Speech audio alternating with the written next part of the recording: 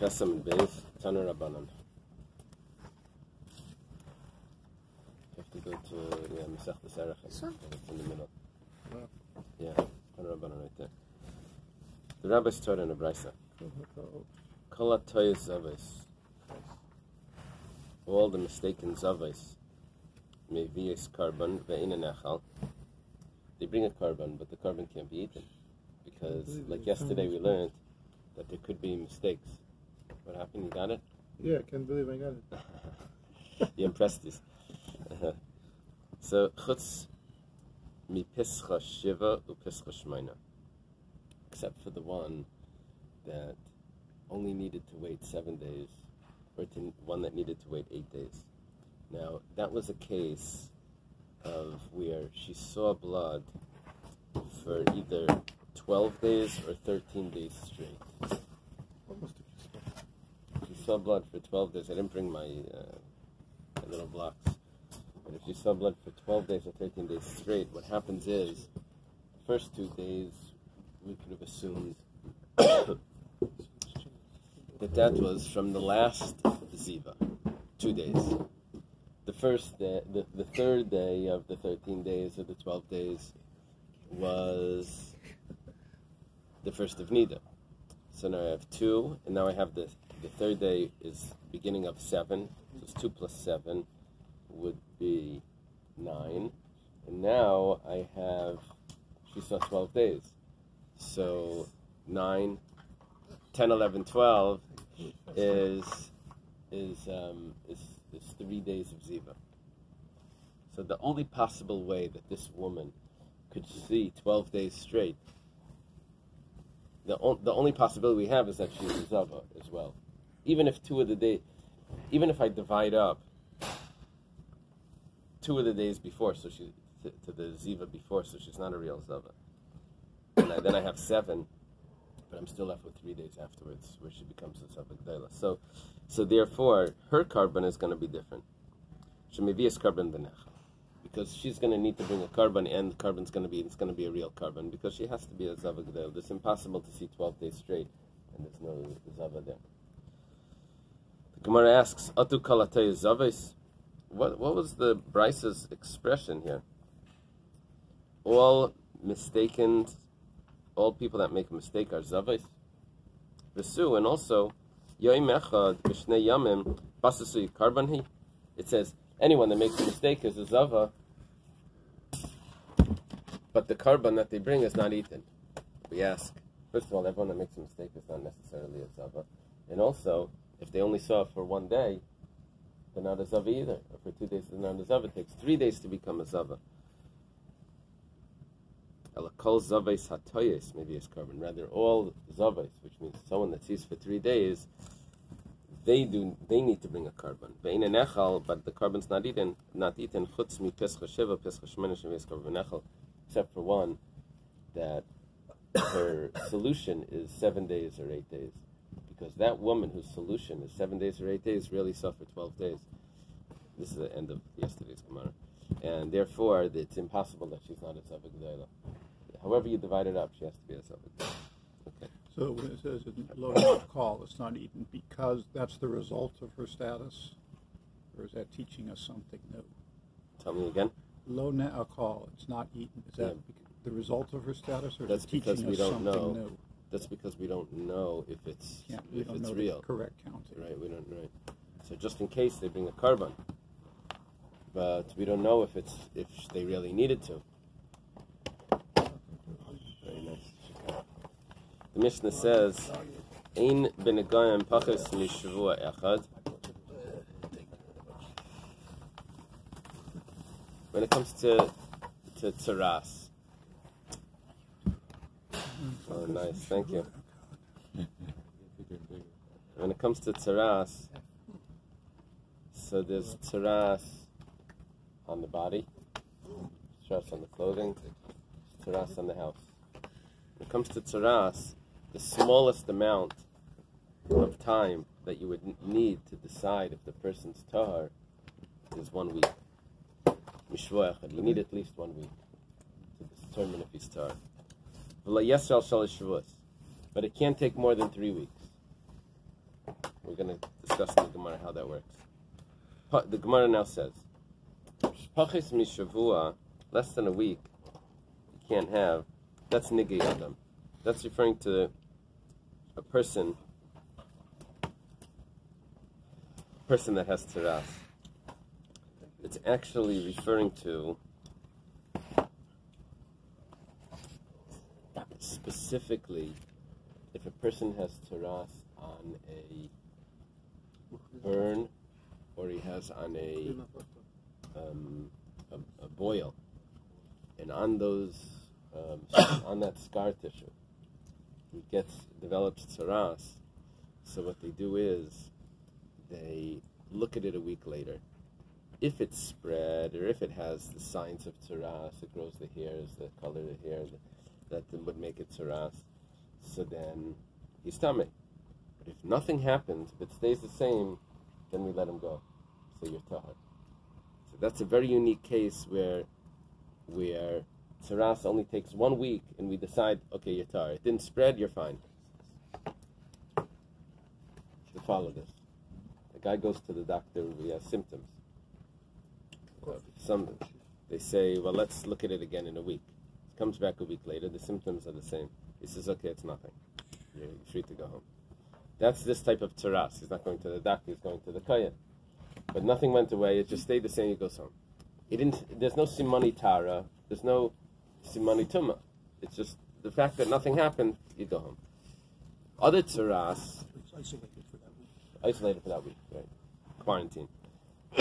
Other tzaras, if it's not on a burn, if it's not on a... It's actually, if you look at Rashi and the Chumash and the Ramban, you'll see that it's not so clear. But other tzaras, after the first week, if he comes back and nothing happened, they quarantine him again for a second week. Then in the second week, then they send him home. They say, okay, it's no problem. It's tar.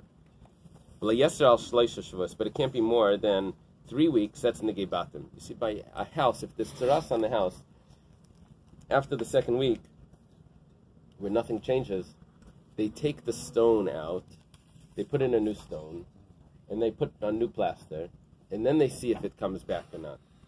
So it really takes 3 weeks for tzaras on the house to be pure. Because if nothing happens in the first 2 weeks, he's still not done. They have to take out the stone and put in a new stone. Amar Rav Papa says, Tzidkascha kahara, your righteousness is like strong mountains. Elu nigei adam. These are tzaras of a person. An explanation, what's happening here, is that God is kind, that He allows the person to have the information after 1 week. Tzidkascha, God's righteousness, is so strong, like a mountain, because He only has to wait 1 week and He already has His verdict.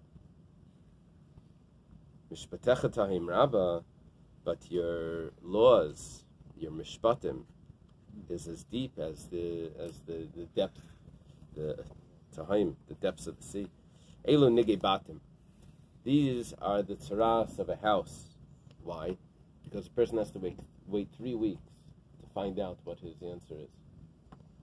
Is he tar or not? And that seems like it's more difficult to wait that limbo. Amar, the Gemara asks like this: Pashte the krab my ksiv. That's a drasha. You took a pasuk in Tehillim Lamed Vav, and you say that it's talking about tzaras of a person or tzaras of a house. Tzidkascha kahar reyel, mishpatecha taim rabba. But what's the literal? What does it literally mean? Amar Rabbi Yehuda. Rabbi Yehuda says, Il mali tzidkascha kahar reyel.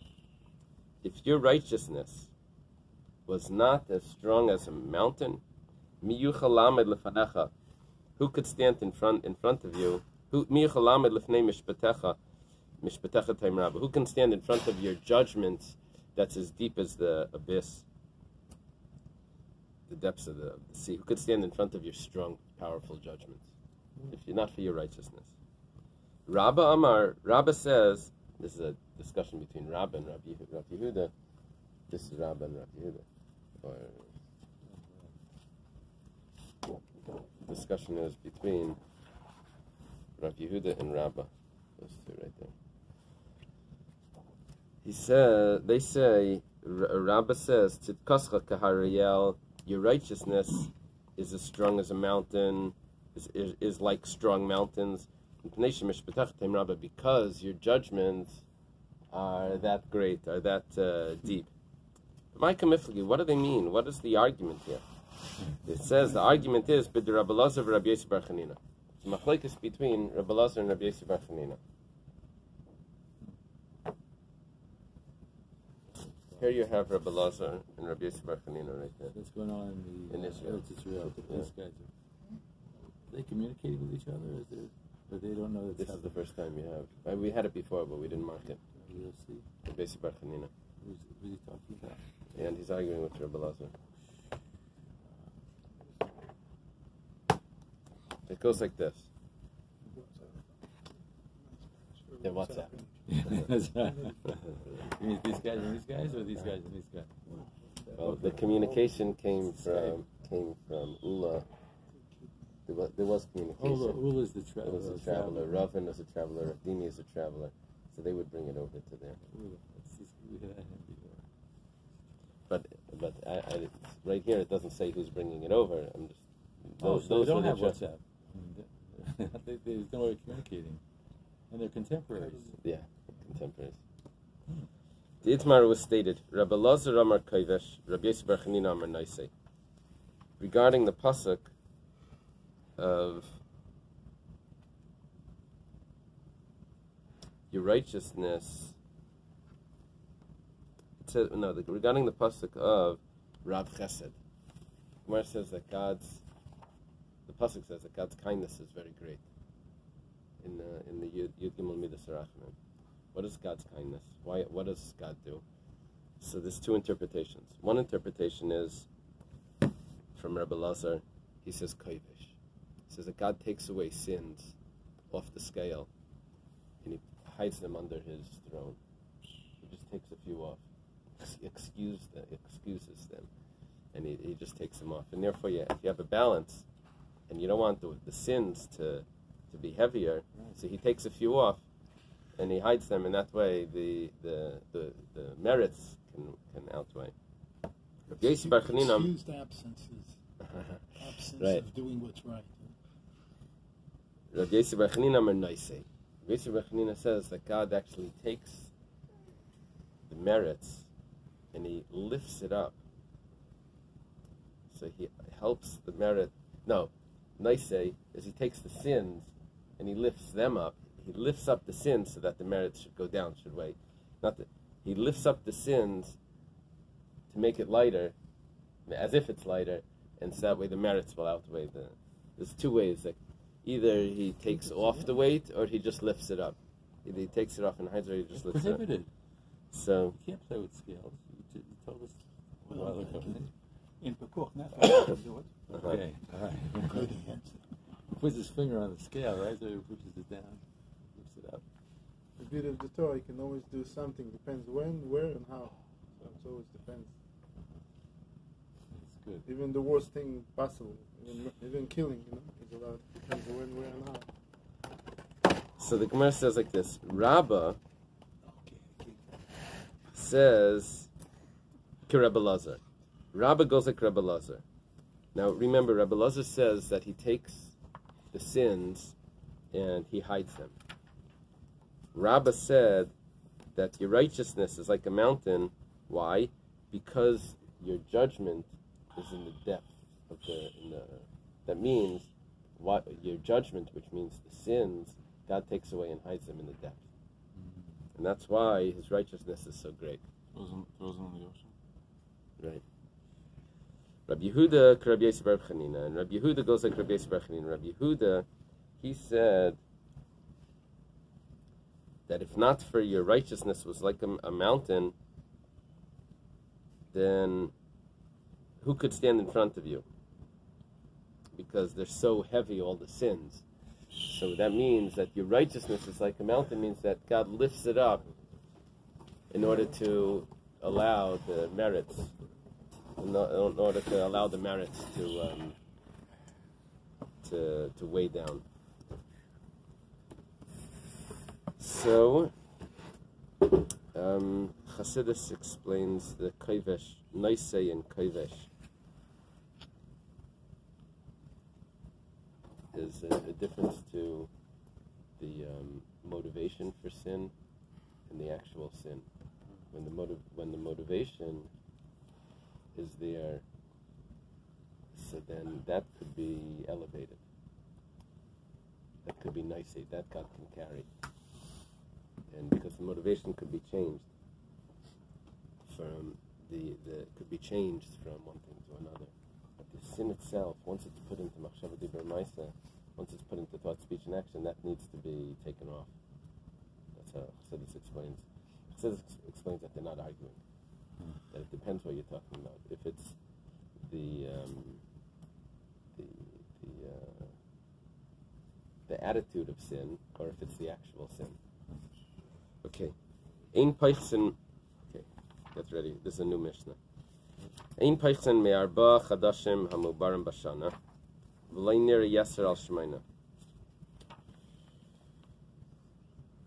Here's how it works. Let's do this. Try to keep this as simple as possible. The Jewish calendar, we have 12 months. The months are made because of the lunar cycle. The lunar cycle is how long it takes for the moon to go around Earth. Now, 29. So it's 29 and a half plus some change, some halakim. 763, is that it? Tough. We have an accountant here. Go ahead, accountant. What is exactly? 4 minutes.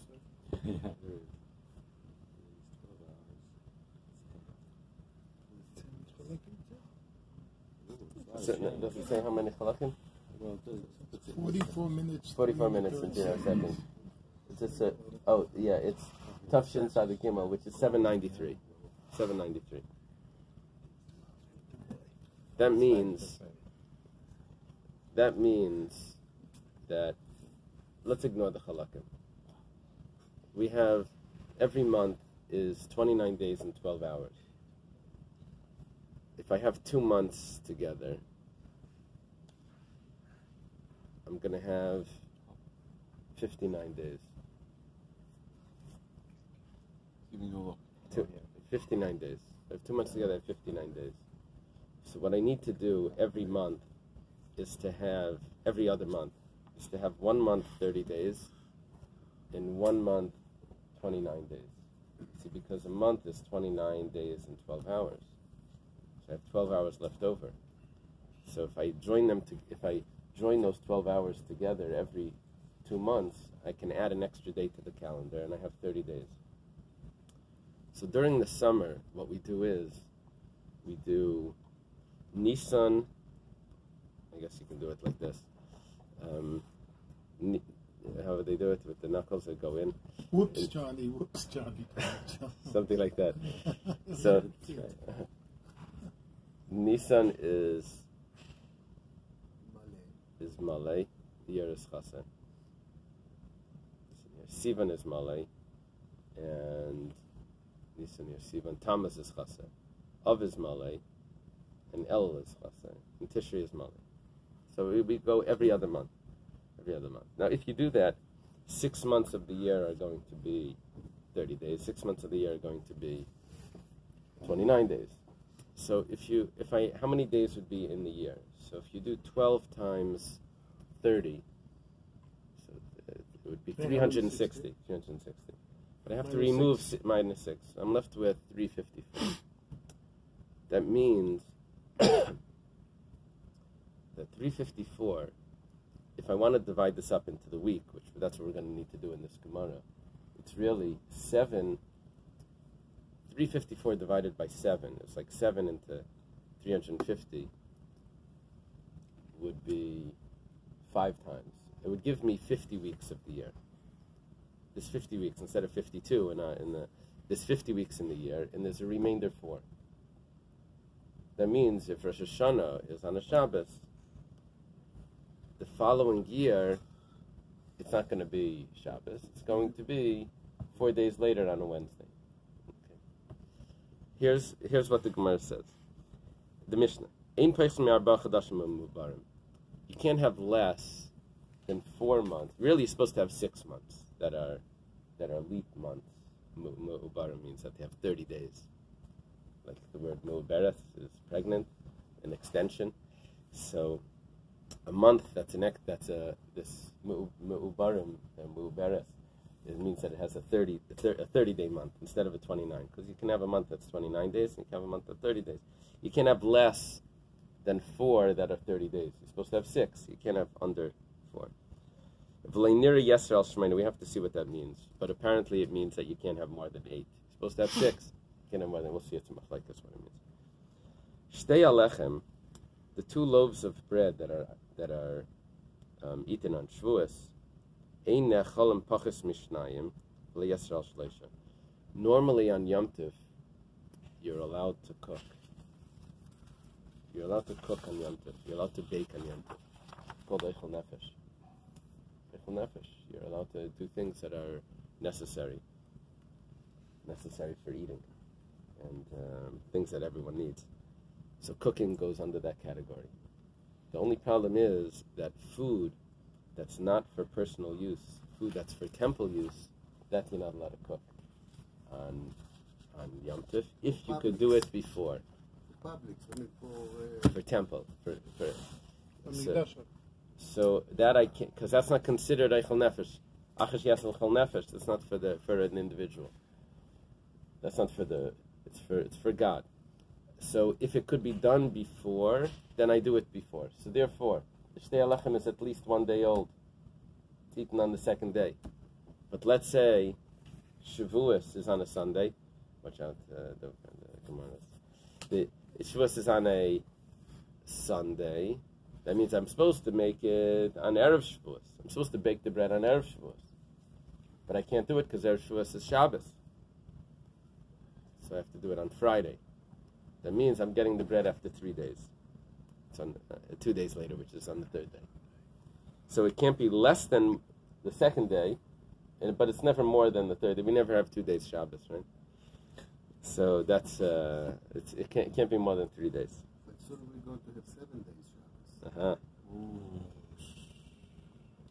Someone said the Sunday is the Shabbos Sheni Shel Galias. Okay, lechem apanim, the loaves of bread that are on the shulchan, that are on the table that's in the heichal in the Beis Hamikdash. That was made a week earlier.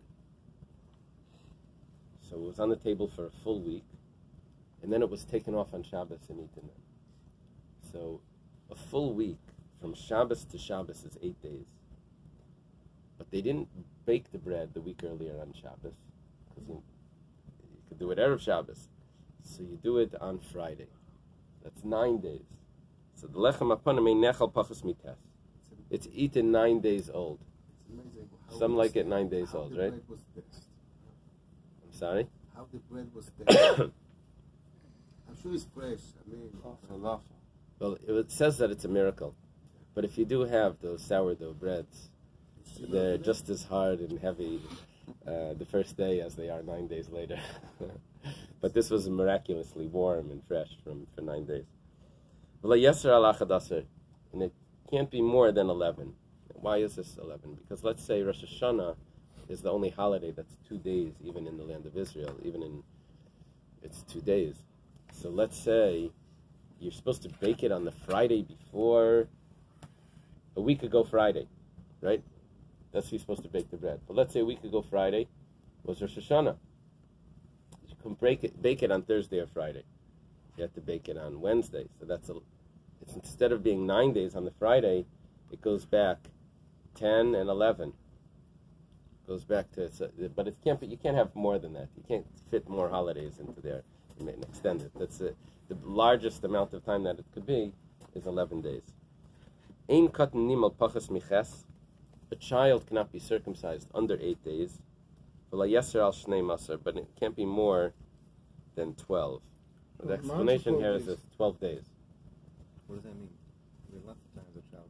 Yeah, that's because he's not 12, but this is we're talking about because of the calendar. So it works like this. If a child is born Bein Hashmashas Erev Shabbos,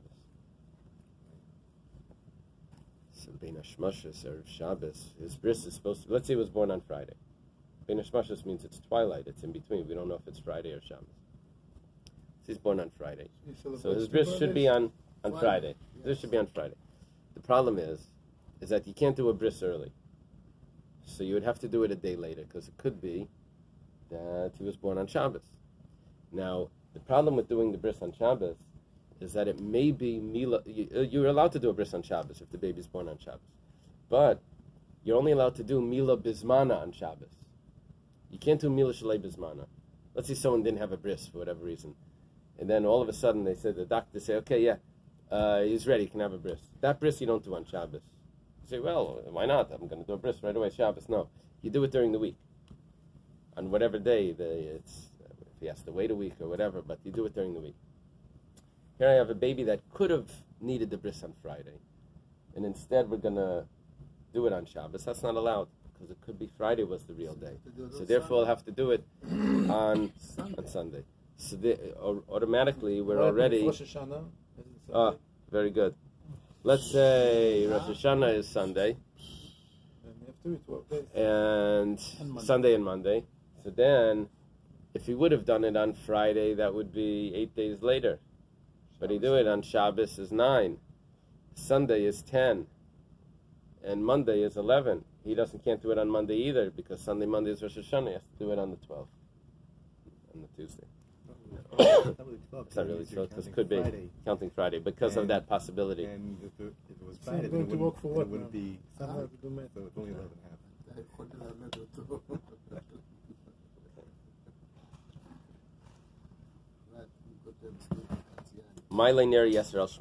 What does it mean that it doesn't appear to be more than 8? We're going back to the Mishnah. He said that you can't have a less than 4 months that are 30 days. What does it mean doesn't appear to have more than 8? Rav Huna says it's exactly the contrast. You don't have less than 4, and you don't have more than 8 leap months, 30-day months. Maishna Tisha Delay. Why can't you have 9? What does this mean? Before the calendar was set, after the calendar was set? What does this mean? Yeah. Yeah. I agree with you. Exactly right. No question. Means that if How many times in life do you get a yeah? Just take a yeah. if before the calendar was set, they were legitimately working off of the moon. Right. But Avraham Avinu already set up whenever it his is. calendars. Except for Avraham Avinu, the calendar starts. It may be discussing the way the calendar is made. Maybe discussing that they used calculations even when they had the. It makes sense to understand that the fixed calendar that we're working with should not be less than 4. Right. Or it could be that they You were can't using, control. right. how many- But it could be also that they used calculations even when they had the witnesses coming. They still used calculations. They definitely did. It says here that at the time of the Talmud, the Bais Din would establish the months to ensure that Yom Kippur would never occur on a Friday or a Sunday, and that the 7th day of Sukkot would never occur on Shabbos. So Right. even in addition to the witnesses, they had They adjustments. still had. Why not? Why couldn't you have 9 leap months?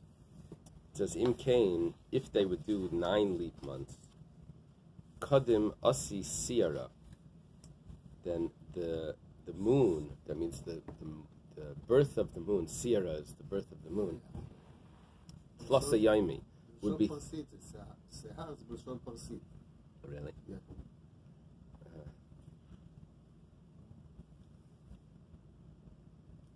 How did we get from lunar to moon? Where does moon come from? What is that? Luna is Monday. Moon day. Oh, yeah? So Luna. Luna is Monday? I believe so. Yes, Yeah. yes, yes. So you're correct. that's interesting. That's Moon Day. Yeah. Huh? Moon Day. Monday, yeah. How did it turn from? Where's the M from in the beginning of the word? I don't know what's the source of the word. So, They used to think that people became crazy because of the moon, so they called them lunatics. oh, isn't that interesting? It's still true. One minute is because the moon will lose it. That's what they thought, that the moon would make it like the The same way. emergency rooms go crazy. The same way that the moon makes a rise in the rise in the tide. So they would think that the water in the brain would rise and make a person psychiatrically insane. I know there's Abba Hayarchi. There was in the Rishonim. There was the sages. Yarchi. They were called Yarchi, but they came from a city called Luniel. That was the moon. The problem here is that if you have, David, you can join us. If you have three extra days in the calendar. You have 3 extra days in the calendar. You're going to the Moilad, the birth of the new moon, is going to be 3 days away. That means when Rosh Hashanah comes in, and the people already saw that the birth of the new moon, they're going to look up and they're going to say the rabbis made Rosh Hashanah instead of making it on a Wednesday, which let's say Rosh Hashanah used to be on a Shabbos last year. This year Rosh Hashanah is supposed to be on a Wednesday.